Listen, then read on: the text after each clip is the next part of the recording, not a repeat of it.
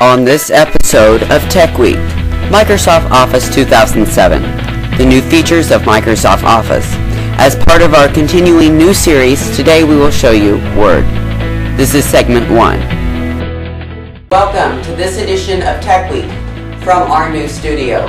My name is Jacob. Today we are going to review Microsoft Office Student Edition 2007. Most people still use an older version of Microsoft Office, such as 2003. For the latest versions for Mac users is still Mac Office 2003, but for Windows users it is Office 2007.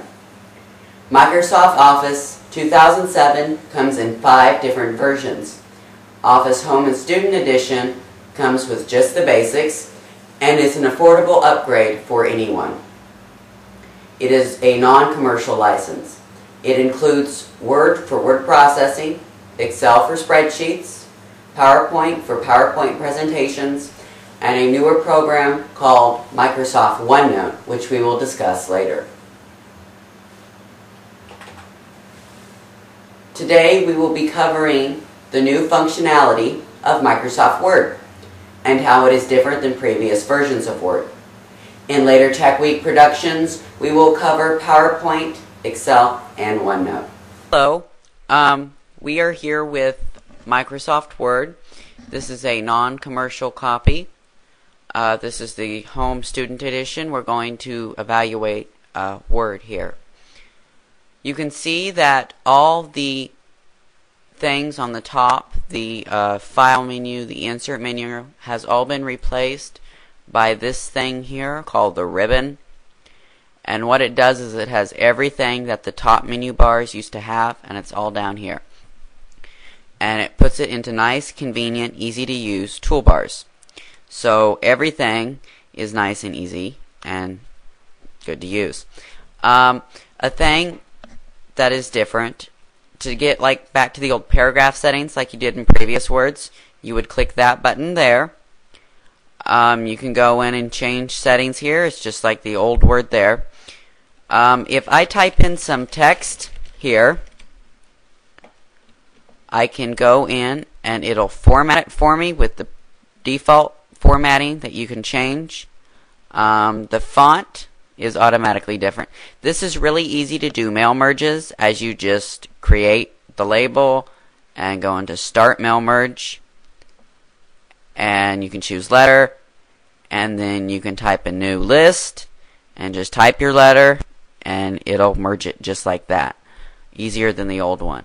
Spell check, all that stuff has been moved over to the Review tab, along with Thesaurus and Research and Translate. Tracking changes again, marking, editing, protecting document.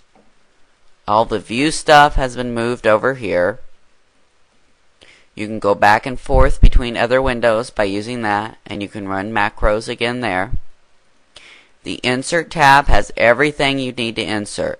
Now, Word comes with several templates that are a lot easier to use that the previous Word versions actually did not have. So this makes formatting a lot quicker and a lot easier with this version of Word. Like if we wanted to create a cover page, we just click the cover page button and choose. So if we wanted to use this as our cover page, it just loads in like that. And all we need to do is type in our stuff and keep going. Page breaks, blank pages, inserting tables is easier than ever.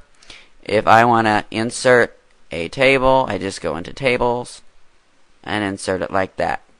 Now you see the same thing with pictures, and it comes up in Table Tools, and this little added thing. So all the extra stuff that might have popped up on the screen for Tools is now up here in the ribbon. So I can change the style, go into borders and shadings. You can do all the borders and that like previous through here.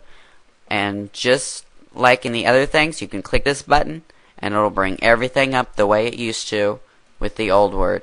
It's nice and easy to format that way if you're making a lot of changes. Like you can merge cells and be able to see that easier here. You can merge cells, you can split cells. You can do just a whole bunch of things. You can change, if you want to change these heights to 1 inch. Just go in here, put that. It's created those into 1 inch squares. A nice new thing is this Office menu. To save it, it automatically saves it as a .docx, which is a new file type that will not work on old versions of Word. If you want to save something that will work on an old version of Word, what you're going to want to do is you're going to want to save it right over here. And when you go to Save As, click Word 97 to 2003 document, and you can save it there. It's all compatible. Your print menu and all that, you still have quick save and undo and all that there.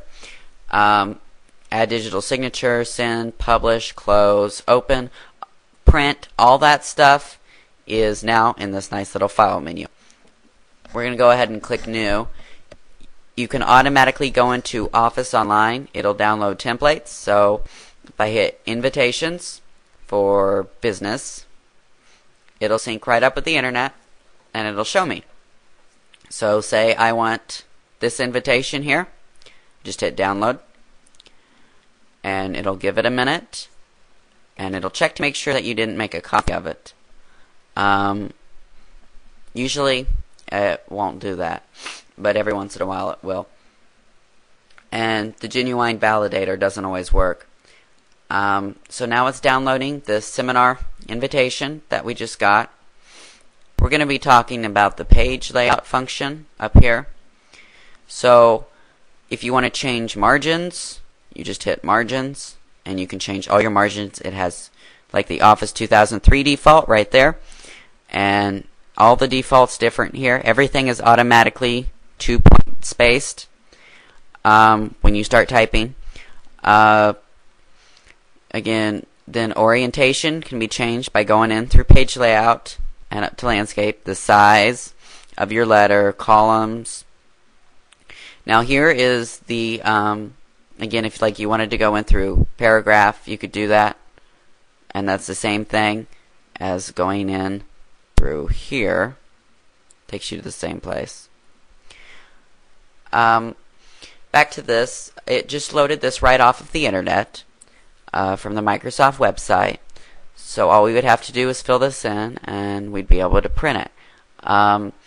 If like text box, we just click that. It allows me to format the text box. You can go in through 3D effects and change all the different sort of effects that you can do. Change colors, everything. You select picture, it'll come up with picture tools. You can rotate, you can align, you can crop, change positions, do shadows. If you wanted to go in with something like, we're going to go ahead and undo that, and if we want to put this shadow behind it, it would put that there. We can change where the shadow actually goes and move it over using our tools here.